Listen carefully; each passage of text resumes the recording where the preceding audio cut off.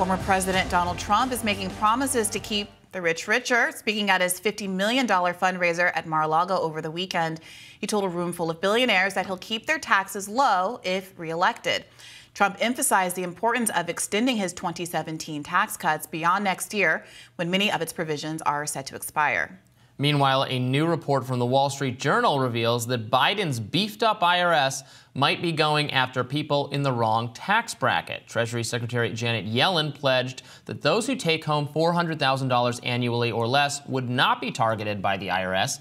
It seems that the government is going back on its word. Imagine that. As my colleague and Reason Magazine, Matt Welch, pointed out, Treasury Inspector General found that 63% of new audits zeroed in on taxpayers with incomes of less than $200,000.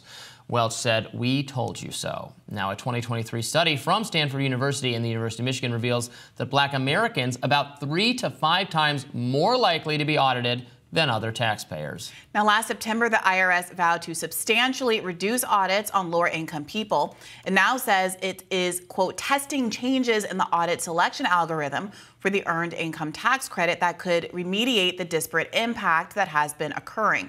IRS Commissioner told the House Ways and Means Committee during a hearing last Thursday, quote, "We've announced a significant and dramatic reduction in the number of earned income tax credit audits planned for this coming tax year." So viewers probably remember that the IRS got a bunch of new funding that was a little bit controversial. I think it was $60 billion, something like that, something in that ballpark. I can't quite recall.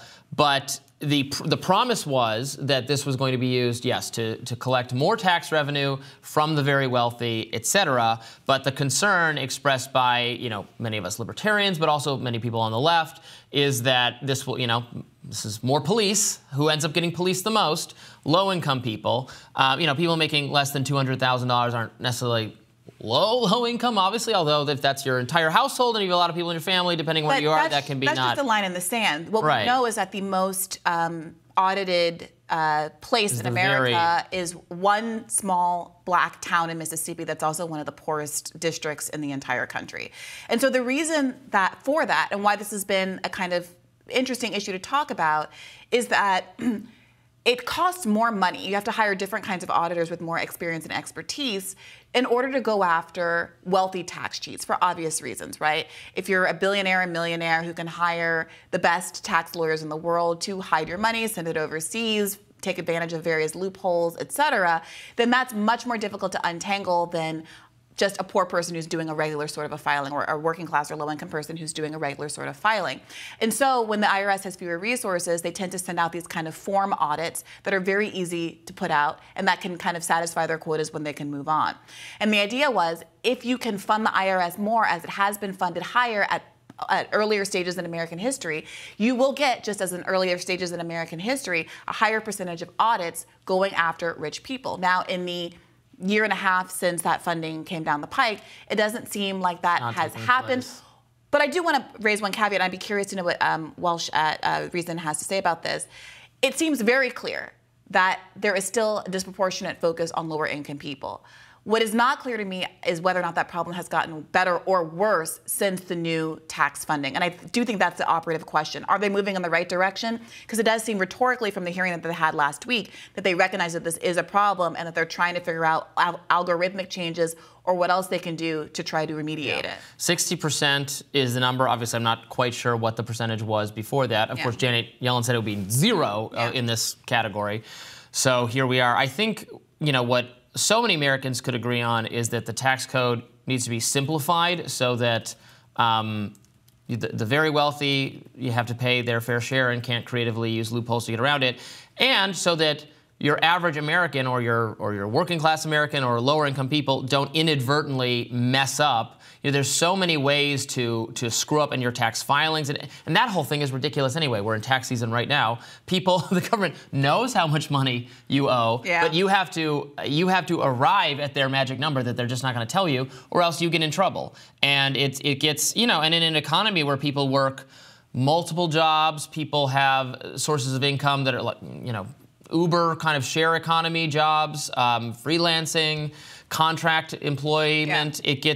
It can get very, very confusing and easy to inadvertently misreport your income and land yourself in hot water. Yeah, get this. A ProPublica study showed from, I think, 2019, showed that Humphreys County, Mississippi has more audits than anywhere else in the county. It has, compared to a wealthy district like Loudoun County, Virginia, which has the highest media income in the country, the audit rate of Loudoun County is the audit rate of Humphreys County, Mississippi is 51% higher than in Loudoun County, which has the highest median income in the country. So just look at that disparity. About 12 out of 1,000 returns are audited in Humphrey County, Mississippi, a place that's known for its catfish farms, not for its Halliburton employees that Loudoun County is. Last weekend I took a drive through Loudoun County because I was going to a wedding that was there, and oh, the houses. Yeah, well, they're not getting audited. Some fancy houses. Those are tax break houses. Those are because here's the thing.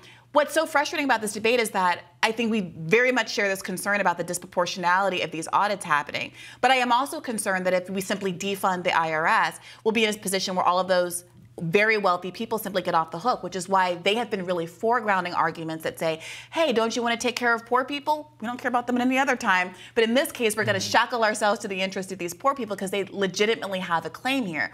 What I think we need is a system that really enshrines, codifies the fact that there has to be some kind of limit on how many lower income people are audited, especially since the return on the investment of an audit of an affluent person is so much higher.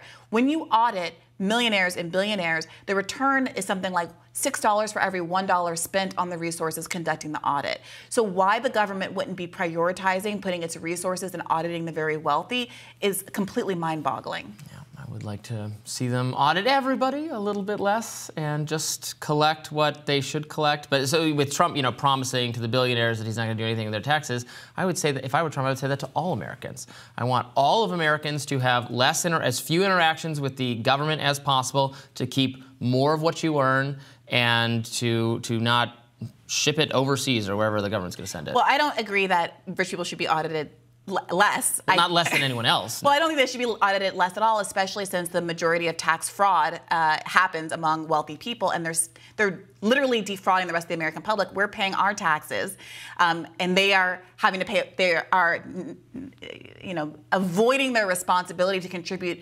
proportionally to the public resources as compared to regular working people and poor people. They should not be paying less and getting away with avoiding more than average people when they have so many more resources than everybody else. One other point about this new IRS post-funding, the IRS does say it's collected about $360 million more from rich tax cheats as it did in the past. So there is some return on that investment, it seems. The question is whether or not it can do more and can do more from the very top instead of exploiting the very bottom. All right, we'll have more Rising right after this.